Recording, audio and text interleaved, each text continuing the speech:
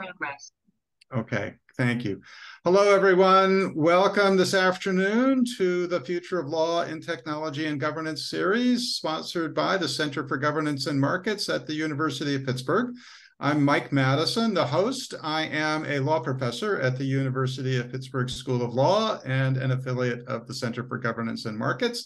And my job this afternoon is mostly to introduce and welcome our guest speaker, my close friend and colleague, Orly Lobel, who is a professor of law at the University of San Diego, a phenomenal and energetic scholar and speaker and activist in various areas. She's been working on governance, employment law, law and technology, and most recently, a fabulous new book that she's going to talk about today on the role of artificial intelligence in society and the role that law and regulation should play in guiding what we do and how we think about what we do with AI and contemporary technologies. Orly's going to give a talk for about 30 minutes, give or take, and then we'll open the floor, have a conversation and some Q&A. So with that, I'm going to mute myself. And Orly, thank you for being here. Welcome virtually back to Pittsburgh. Look forward to having you here with us in person someday, again down the road. But for the time being, great to have you on the screen with us, and I will let you take it away. Thank you, Mike. It's always a pleasure to do something that Mike leads. I learned so much from you, Mike, and I actually am going to probably require you to have a greater role than just introducing me. We'll probably be in some conversation because you two are certainly a leading expert on these issues of tech policy and AI and the law. And this series is fantastic. I love the connections that you make between Pittsburgh and Carnegie Mellon and the rest of the world who are rightfully thinking about how to think about AI. And that's really a lot of my questions that I'm sharing my slides that I work through in the Equality Machine, which are not only where we are with AI, but how to think about AI. Let me just share. My mouse is being weird.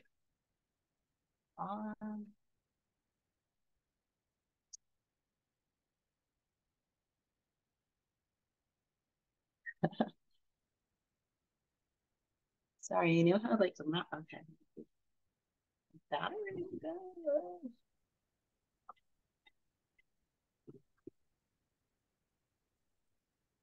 Okay, I'm trying. Here it is. Almost.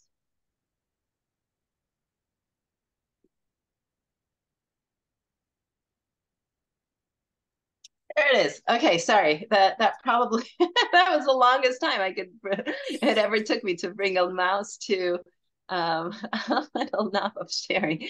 Okay, so this might be cut out in the video itself, but here we are, the Equality Machine. I'm so excited to be part of the Future Law Project and CGM. And I, just by way of introduction, want to say something about why I wrote this book and how it relates to some of the other work that I've been doing.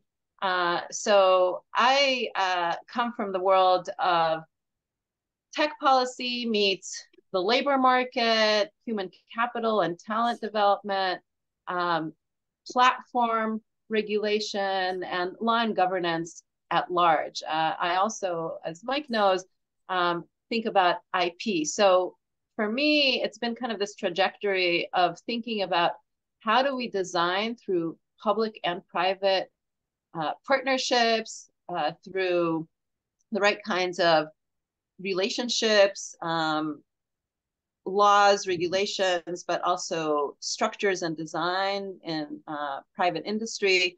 How do we create the most competitive, most innovative, and kind of most likely structures for people to thrive, all people to thrive? And I think about kind of access and equality in all these different sectors, whether it's about tech or my previous book, You Don't Own Me, in the entertainment and doll industry.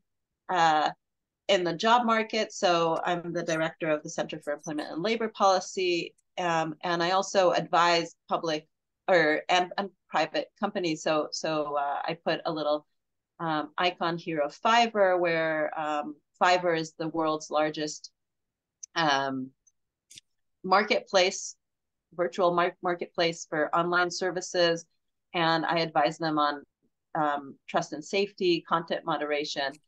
And so for me, it's very much been a motivating factor to start looking a few years ago at what is happening in reality on the AI side and the accelerated development of so much automated capabilities, from simple algorithmic decision making that's replacing human decision making to more complex machine learning, and now with generative AI and large language models, looking at the reality, the capabilities, and then comparing them to how we talk about AI, how we think about AI, and then also how we being the regulators and agencies and legislators around the country, in Washington and across the globes, how do we think about the law of AI? And what I show in the Equality Machine is that we need a more expansive, more nuanced way of talking about AI. And my goal in the book and in my research has been to really highlight the benefits and the potential of AI, and arguing against the tunnel vision of just focusing on the negatives and the risks and the fails that we've seen. So in this slide, we see some examples that I work through in the book. Actually, there's some that come from Carnegie Mellon in Pittsburgh, where I look at innovations in the healthcare sector, for example, bots that are replacing human radiologists. And the FDA actually has just recently approved over 150 radiology applications to be deployed in hospitals and replacing human radiologists. Examples from education, where social robots have been deployed in various schools, helping teachers in their work of teaching anything from math to English to social science. And another image here is of Paro. I wonder how many of you have actually met Paro, but a little known fact, I don't know, Mike, if you knew this, that Paro is FDA approved. So he's this baby seal that has been in clinical trials shown to be effective in combating Alzheimer's and dementia in patients. And more broadly, Paro actually alleviates loneliness and isolation in general for people who are either in elder homes or during the pandemic. I'm referring to Paro as he, it, they, she, and that's actually a lot of the Equality Machine. I actually take time to think about how do we think about these machine companions. But Paro has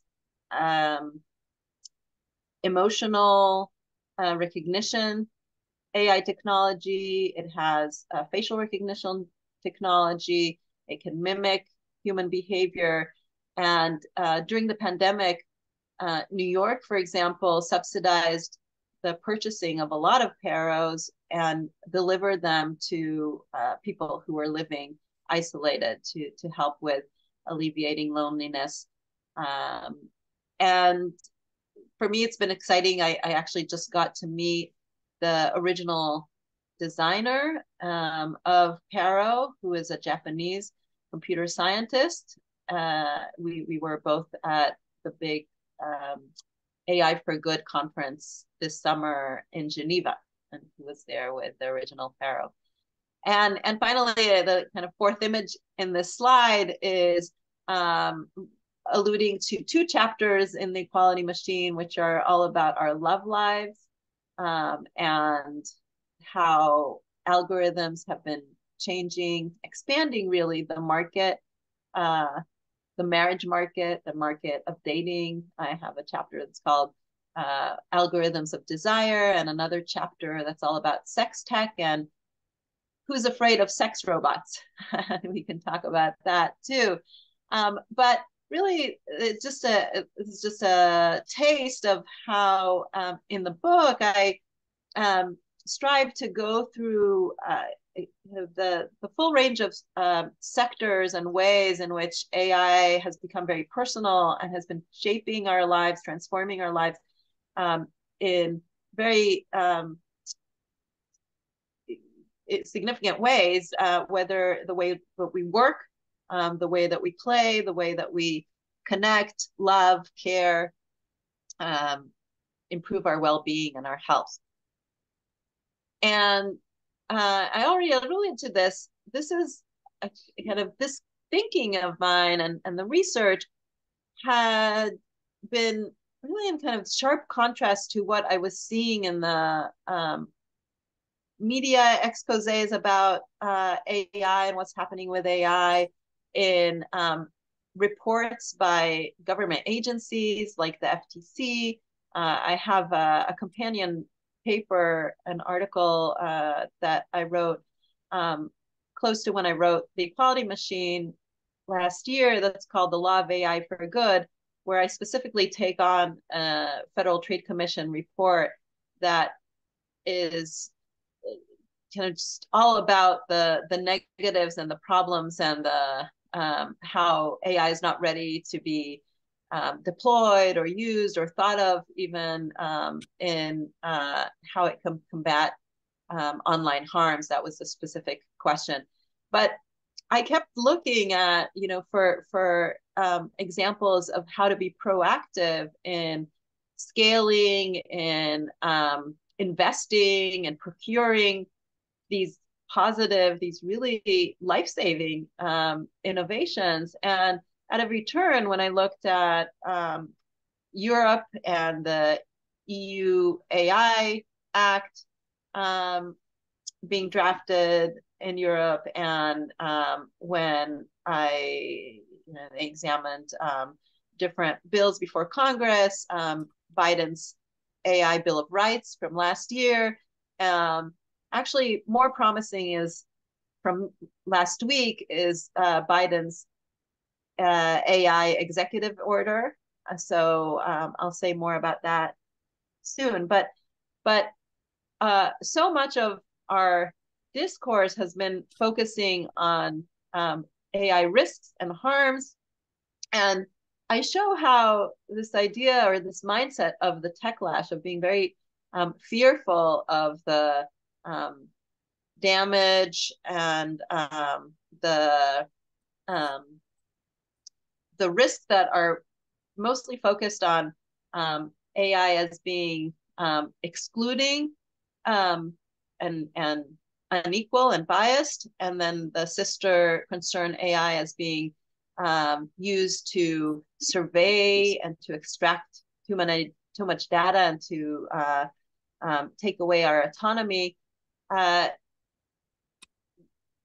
big argument in my book is that all of that has been perversely narrowing what we can actually be doing with AI, because in a sense it has meant actually very little regulation. It's a very unregulated area, and it kind of inadvertently means that only some are developing and kind of running fast with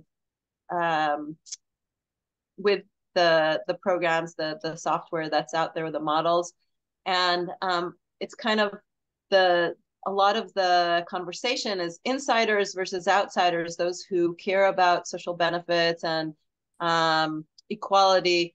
A lot of them had been, or there's kind of the voices from outside. Let's create safeguards. Let's create guardrails. Let's slow down. Let's have a moratorium on AI research. All kinds of these proposals. Let's ban facial recognition. Versus really kind of proactively envisioning, imagining, and harnessing the potential of AI to tackle the world's stickiest and hardest problems. So, one of the things is that obviously I already alluded to this kind of idea of a moratorium or banning AI. Obviously on that, I think at this point, most of us understand that that's not something that happens with technology in general, and specifically with AI. Of course, it's not one technology. I think that a mindset of and that has been part of the moratorium that was suggested on research of AI. It had this kind of analogy to the nuclear bomb. AI is not the nuclear bomb. It's not one technology. It's many technologies, a spectrum of capabilities. And the train has left the station. To mix metaphors, we don't put the genie back in the bottle with technology. And so that's kind of a first step of understanding it is here. It is being shaped, or it's shaping our lives. It is being integrated, being deployed. And so, we all need to have skin in the game to be informed and to say, what is better than other technologies? When do we want to deploy it? How do we want to deploy it? Not, if we want to live with AI, because it's here. So that means that we need to think about AI in rational ways, and we all need to kind of make sure that we are informed and that we're asking the right questions. And what I said about seeing kind of this techlash mindset, I think from that has flowed a lot of these cognitive fallacies that I spotted in my research in the way that policymakers, regulators, and the general public, users, and also professionals like physicians, have been prone to when thinking about automation. And I'm not even talking about, when I talk about cognitive fallacies, about the kind of biggest fallacy of them all, of kind of tunnel visioning into a future unknown risk of AI becoming a terminator, becoming sentient, becoming, us losing complete, control over machines. We've had that fantasy for a lot of human history. I actually document in the book how we've always had this ambivalence about machines, and it hasn't been consistent across different societies. So I actually look at in the book, I look at how some countries like Japan and South Korea have a little bit of a different idea than Hollywood about like how robots can serve us versus rise up against us. But again, we can talk about that more. But putting aside kind of how I think that there's something distorting when we think about kind of something that I think most computer scientists don't think is actually in our future of losing control over these models. What I want to focus on is the how do we think about automation that is here and now, algorithmic decision making, automating human processes, and shifting to programs that can replace human decision making. So the first fallacy in these categories is what I call the double standard, or the lack of comparative advantage thinking when we're thinking about automation. So I think the most intuitive and kind of low-hanging fruit example is when we think about whether we will feel safe to enter an autonomous vehicle, an autonomous vehicle, an AV, or a self-driving car, a robo-taxi. And I ask this when I'm giving talks around the country. I ask, how many of you are willing to give up the wheel right now for an autonomous vehicle? And the hands are very few. People do not feel safe. Mike is raising his hand, and Mike is an outlier because, of course, he's been writing about smart cities and is kind of familiar with the technology. And they are here. I mean, autonomous vehicles here in California, they're already, you can be picked up in the San Francisco airport by an autonomous vehicle. In other states like Arizona, they are serving the public, but people feel quite uncomfortable in general with giving up control. And what I'm referring to as the double standard is this, and you see this in media reports and research and legal research thinking, and also in policy reports. There's kind of this focus on if there's an accident that an AV was part of, there's an immediate, like, it's not safe yet for deployment, versus asking the clear question of, is it safer than human driving? What are the statistics about human error versus machine error? And again, I think that this is just a clear example with self-driving cars, but this question has to be the question for every shift from human to automated decision making. So whether we're thinking about programs on sentencing, like human judges, to programs like Compass, are they faring better on both accuracy in predicting recurring offenses? Are they faring better on questions about equality, racial equality in the criminal justice system? And again, the kind of initial discussions, at least about Compass, were, smoking gun. There are different rates within different demographics, and that's something that, of course, we need to flag. But what we keep needing to insist on is this question of whether an algorithm is outperforming the status quo. Similarly with automating radiology that I mentioned, and other kinds of hiring apps that have AI in sorting through applicants and so forth. And related to that, this question of whether an algorithm is good or bad, is safe or not yet safe.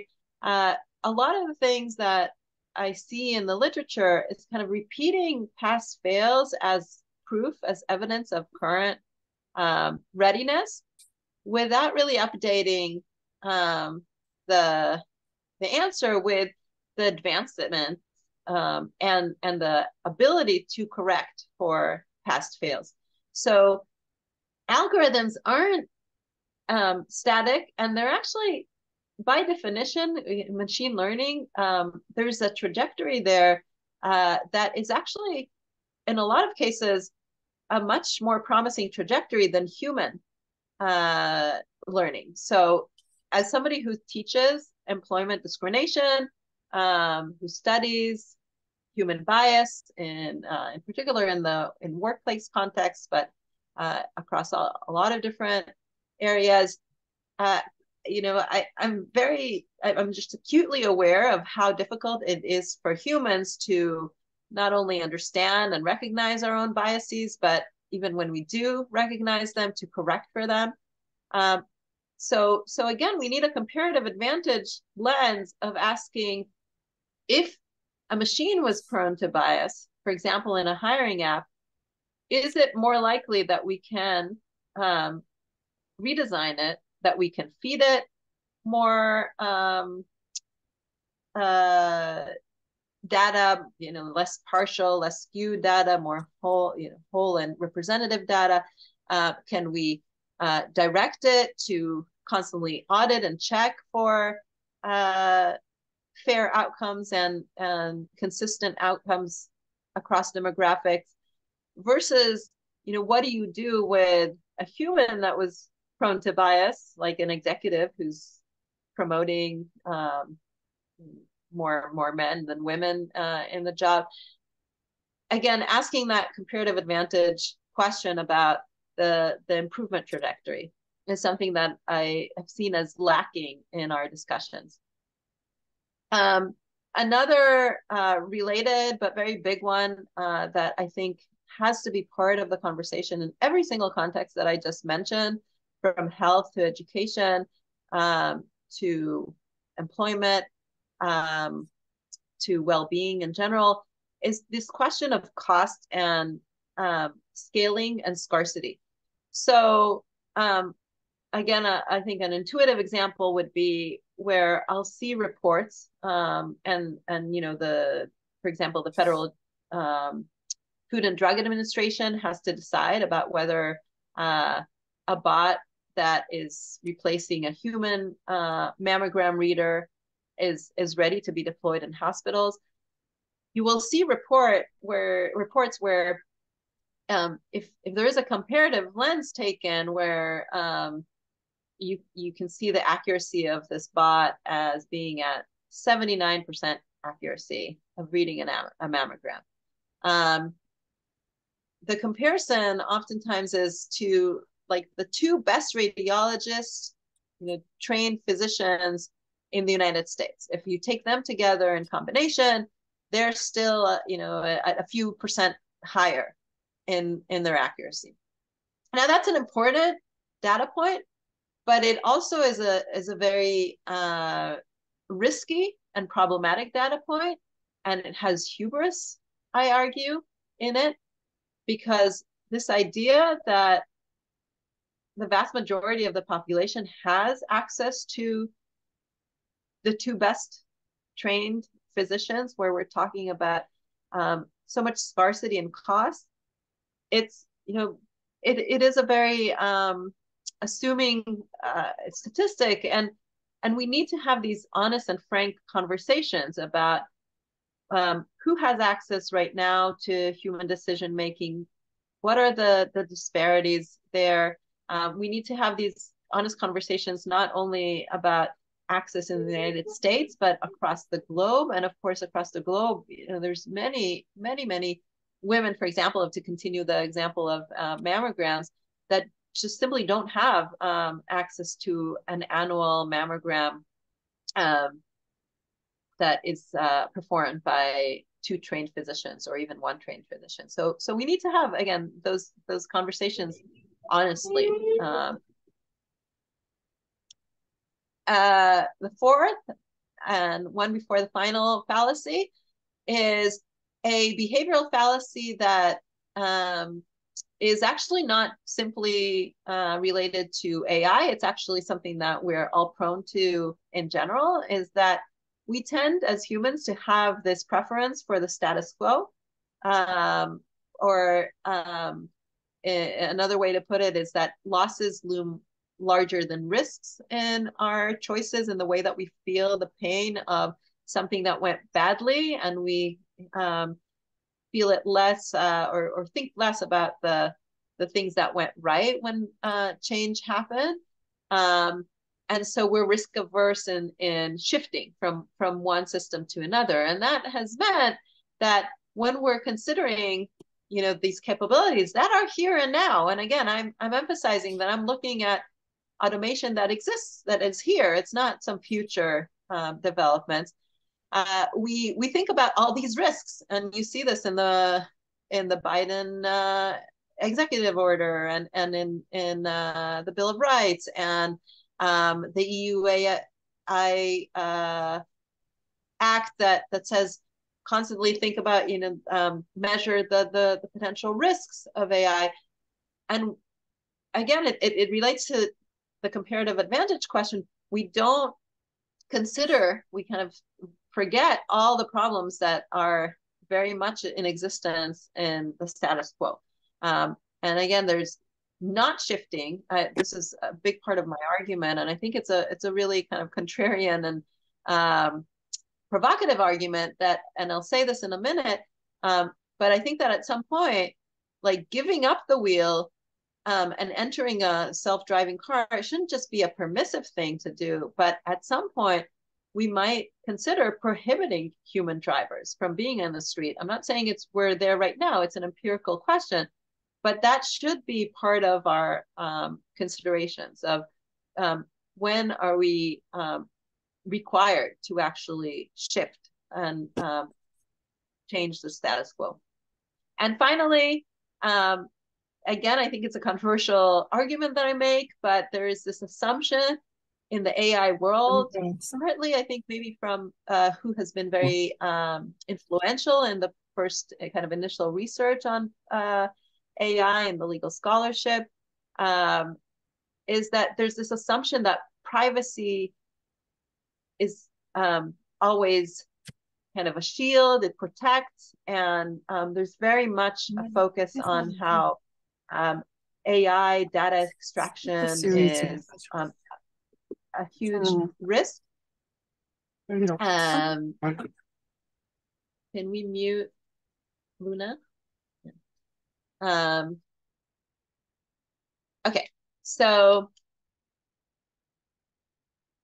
I'll say more about that in a minute. So I already alluded to this, so I'll go over this really quickly, but I think that at some point we need language not just about the rights to preserve a human in the loop, which is very much in the kind of current AI regulation, but at some point we need to consider, when do we have, as citizens, as patients, as users, the right when, or when we're interacting with governments or with companies, the right to actually demand a shift to automation. That's something that, again, we don't have any language about right now.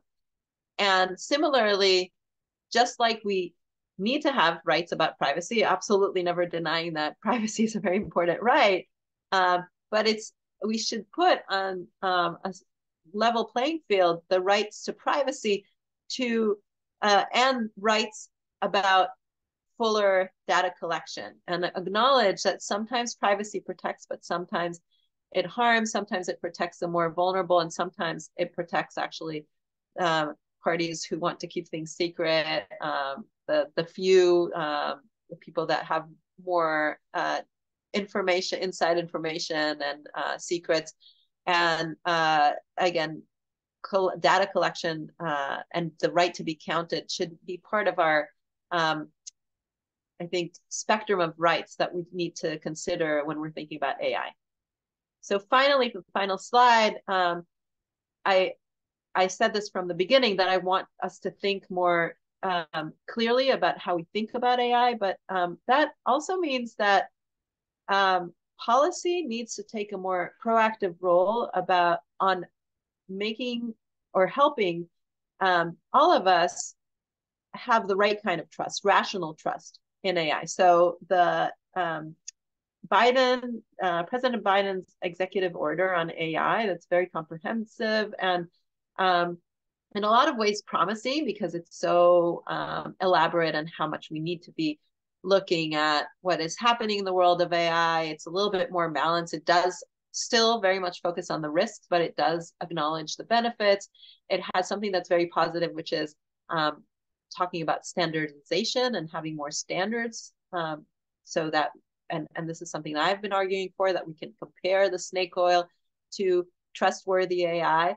But it continues this idea of which is it's a good idea that we want to have trustworthy AI, but we also need to shift the lens not only onto the spotlight onto the machines, and think about which automated systems are trustworthy, but we also need to help ourselves trust the trustworthy automated systems. So my argument here is that just like 30 years ago, behavioral research was kind of the purview of private industry, and marketing departments understood that it really matters how we present information to people and how they actually line better with their own wants and desires and shape their preferences. And fast forward only about 10 or so years did public policy really come on board and understand the significance of helping people better line up with their own goals by being aware that we're prone to cognitive failures, and we need to kind of help through choice architecture, through design, this rational decision making. There's a nascent literature that I think I'm part of in thinking about this in the context of AI and automated systems and robots. So in the equality machine, I take some time thinking about why do we embody machines, and how does that matter to our connection with them? So embodied robots, which Carnegie Mellon I know is a very big leader there, versus disembodied kind of just chatbots, digital personal assistants, there's kind of like in our head, thinking about why do we make them as humanoids? Why do we give them certain names? Why do we gender them? Should we gender them? So that's a lot of the conversation that we should actually be having. So I'll stop here and ready for any and all questions. Thank you. Thank you, Orly. And I see we've been joined by my friend and colleague, Annette. So welcome to Annette V, who in the tradition of big diverse research universities, Annette and I are friends and colleagues, even though I'm in the law school, and she is a digital humanist in our English department and specializes in digital literacy. So comes at tech questions from a very, very different foundational starting point. Questions. So I have 1,000, but I want to prioritize other people's reactions and questions before leaning into my own. No? Okay, well, so as to keep things going. So Orly, I want to start with your last point about behavioral trust and the interesting phenomenon that you commented on and that we see broadly, which is the sort of materialization of automation, right? So physical, therapy bots and companionship bots and other, like, so the idea that we have a different sort of psychosocial reaction to the machines if we can actually see them. And I think that's an interesting phenomenon in many, many ways. And I wanted to ask about, maybe from a slightly different point of view, but the same topic, the sociologist Irving Goffman, and the book, The Presentation of Self in Everyday Life, meaning that there's a long tradition in social science of studying performance and studying the role of sort of outward-facing demeanors and behaviors as a governance system, right? So we perform a public identity of ourselves, and then we hide privacy in part, but other tactics we use to shield things from public view. And so maintaining that line is a really key part of our individual lives, and it's also a key part of social lives. And increasingly with automation and robotics, I worry that we're not paying enough attention to how AI systems, automation systems, algorithmic decision makings are taking phenomena that have been publicly present in some way, that we could in some way see the people or see the systems or see the results, and we're moving them off stage. We're moving them into private spaces where we can't see them. And there's that shift is itself a trigger for a kind of suspicion, right? I'm happy to get in a taxi cab. I can see the driver in the front seat. In the Bay Area, in California, where I used to live, I used to ride what they call the casual carpool, where I was getting in strangers' cars, but I could see a human being behind the wheel. I do know the technology. I know the functionality. I know that I can do the comparative analysis. I'm willing to get into an automated vehicle. But a lot of people get into an automated vehicle and they don't see a human being behind the wheel. It's not because they can't do the math, although they might not be able to do the math. It's because there's something about the physical presence of a human being that is part of the trustworthiness equation. So I wonder if you could talk a little bit more about this aspect of building and questioning trust in automated decision making. Yeah, no, I love the how rich that question is, and it made me think. First of all, I think you have an article about soccer referees, and like whether we need to still have that warm body present to trust, and the classic example is when a long time ago, maybe not a long time ago in terms of history, human history, but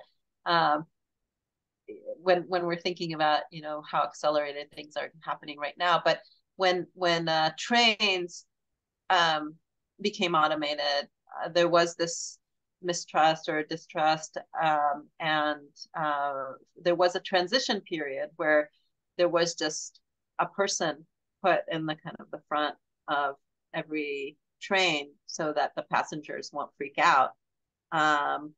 And so part of it is kind of this transition. I see this as kind of a generational thing of, there's certain ways that trust comes when we just become more comfortable, we like through practice, and we understand that we no longer need that kind of performative part of having somebody visible, and we understand that it's been designed that behind the scenes there are like the control happened before, and now these automated systems are actually more efficient. Sometimes I think by design, need to maybe obscure the fact that there is no control anymore. So I actually am starting a project with Mike. I think that my husband is a behavioral economist at UCSD on Amir. We've co-authored occasionally, and we're starting a new project. He's both a behavioral economist and also a pilot, and we are looking at this specifically at like how with it's ironic that we're talking about giving up the wheel, how difficult it will be for passengers in just like on the street or on ground, where with aviation a long time ago the entire world agreed that actually at the riskiest moments, so this goes against the EU AI bill where like you're assessing the riskiest moments and then you're like maybe there we need a human in the loop.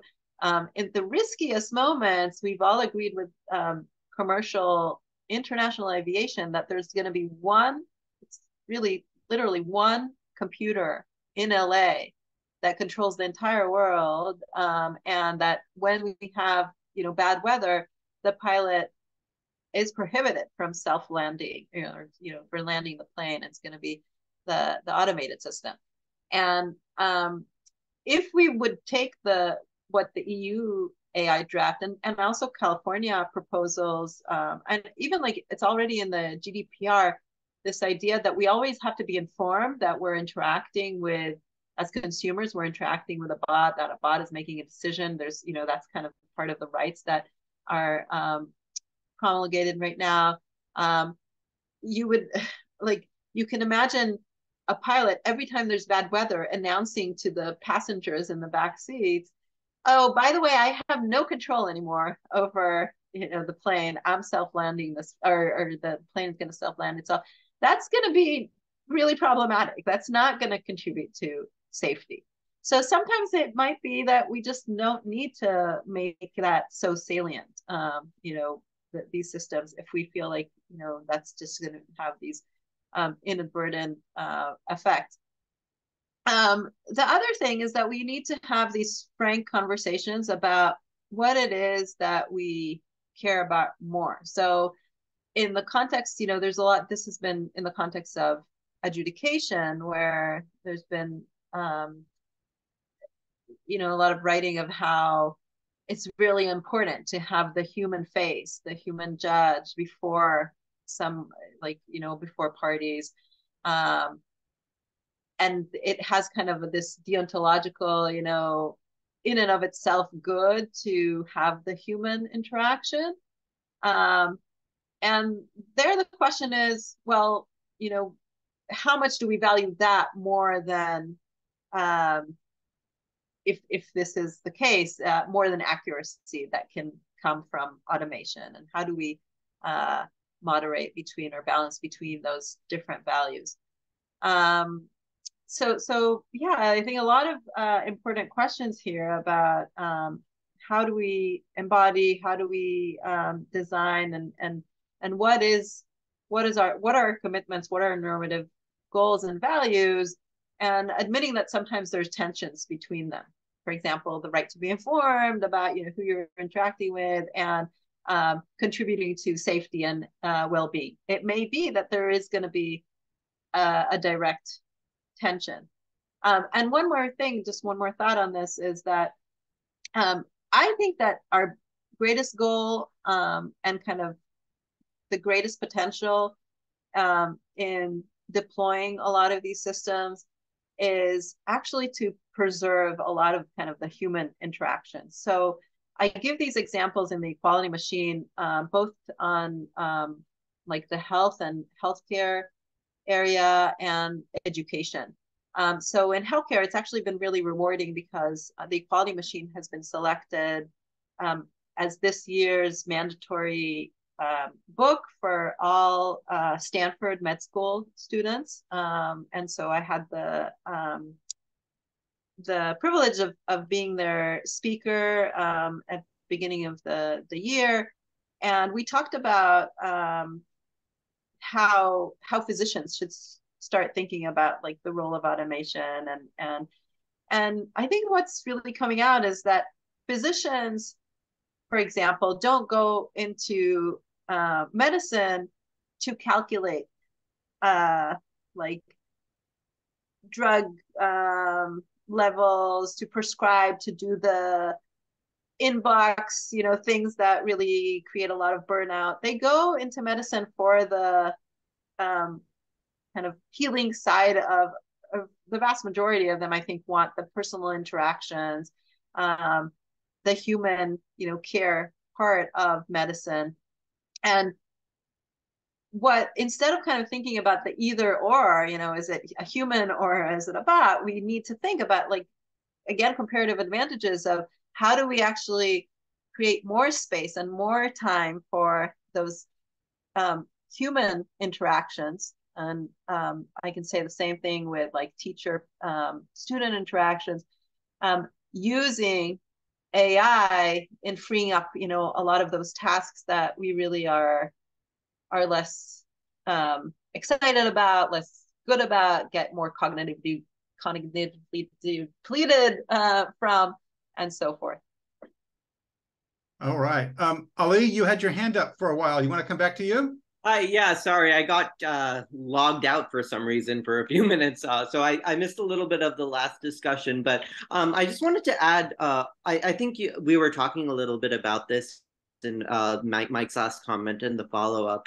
But I think an interesting idea, in a framework that would consider incorporating AI more broadly into, social interactions more regularly. An interesting part of that, I think, is a transition process. And I would think that a lot of people are, worried about jobs that they could be losing from, being replaced by AI. And this is, I think the transition process is an interesting place where we can like try to think about, using the skills of those people to help smooth this transition towards from, the current way things are towards a more automated way, with a human present, until we're at a stage where we can sort of move off of those. So I don't know. I think like an interesting idea is like an interesting part of that framework would be thinking about, how humans interact with AI, and how like the two can be, human activity and AI can be designed concurrently to support each other. I think there's an interesting question there too. Just thought I would point that out.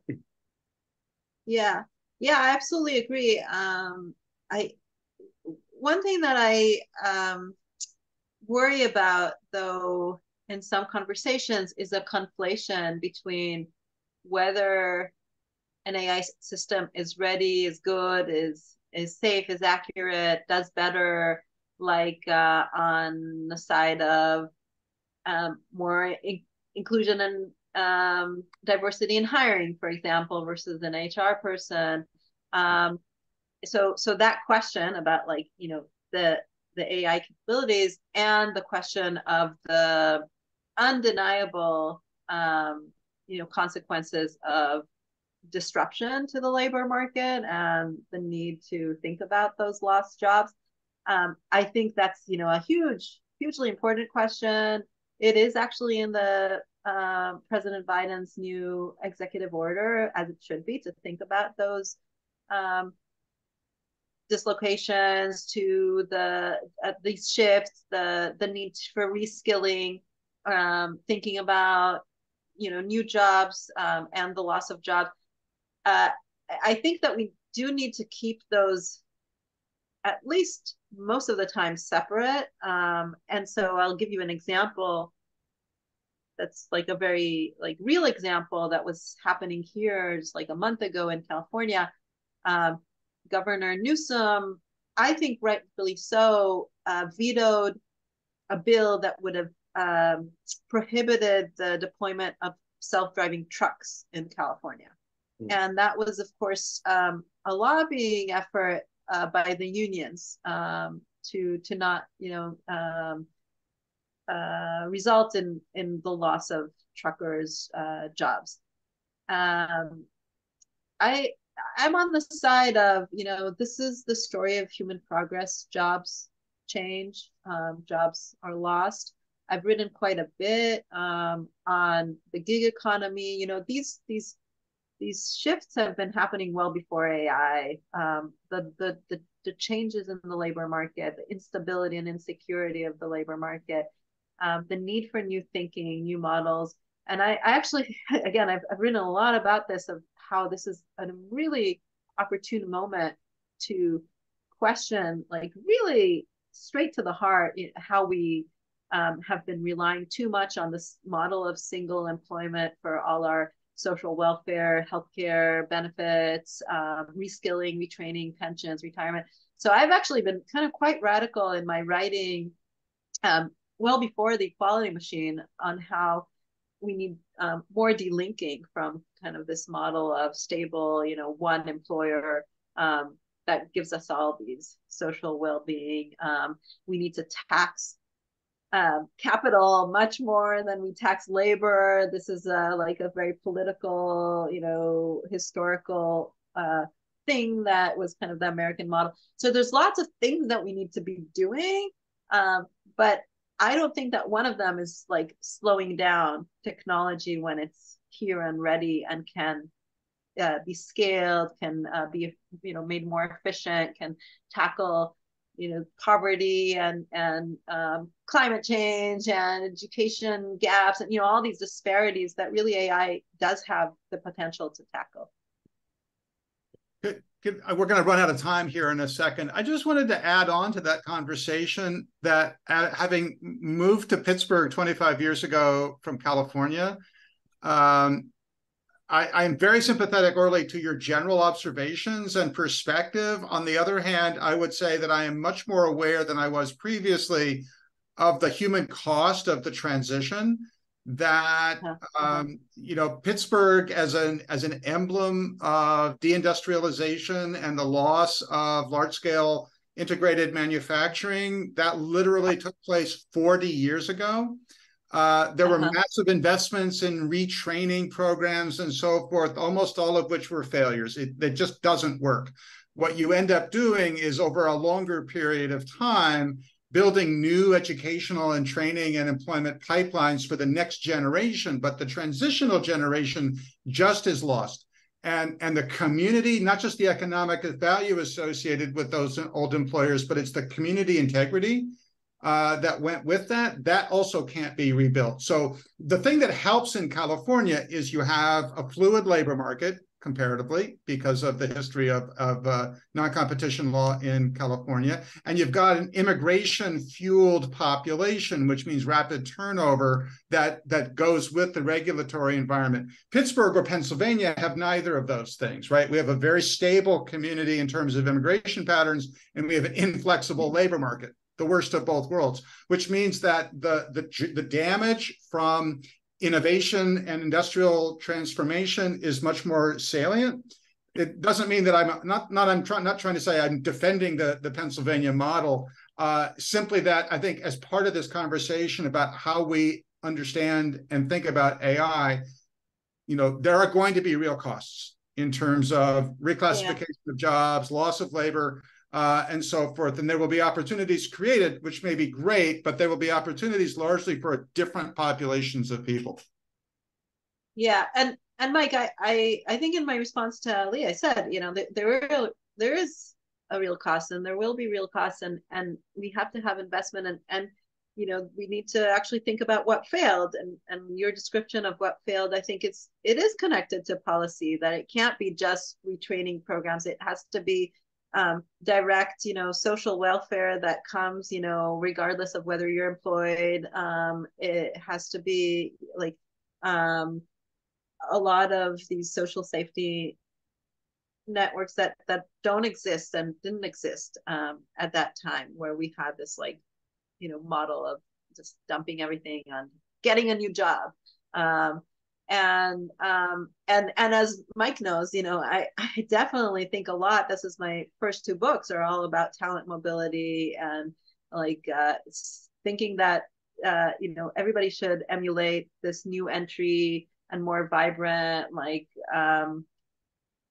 talent mobility anti-non-compete policy that California adopted a long time ago. And there's a lot of promise right now. So I argued this 10 years ago in Talent Wants to Be Free in my first book. And now this year, the Federal Trade Commission has promulgated a new rule that would ban non-competes all over the country. So if that passes, and hopefully it does, that's a good thing. But then many other things, so again, I don't know that what you described as how it's inevitably a failure has to be always true. I think it will really depend. But the one more thing to say about this is that we're talking about job losses that are unlike previous generations. They're not at the bottom of the vulnerable, low skill workers. We're talking about changes for lawyers, for engineers, for computer programmers, for architects, for what did I say? Physicians, attorneys, I can't remember, CEOs, whatever. It's coming, all through. And so again, it's actually a good moment to think about our commitments as democracies and societies to our well-being, and it's I think it will be a different kind of thinking. I think that's actually a really good note to end on for today. A nice, good, open. We need to think about all things, and including all the way up to and including democracy in a small d and big D sense. I think you're absolutely right to put those into the conversational space with automation. Yeah, it needs to be part of a knowledge commons. Create a commons thinking. We should be thinking about somehow. Communities and shared information on all things. Super cool. So I think we need to put an end to this really interesting and stimulating conversation. Orly, thank you for being here today. Thank you to the rest of you for being with us and listening. Appreciate all very, very much. And we'll be back with the series. Will continue. We've got another talk coming up in a month's time. So Orly, as always, great to see you. Congratulations on a fantastic book and all your success with that and with your ongoing research. Look forward to chatting again soon. Okay.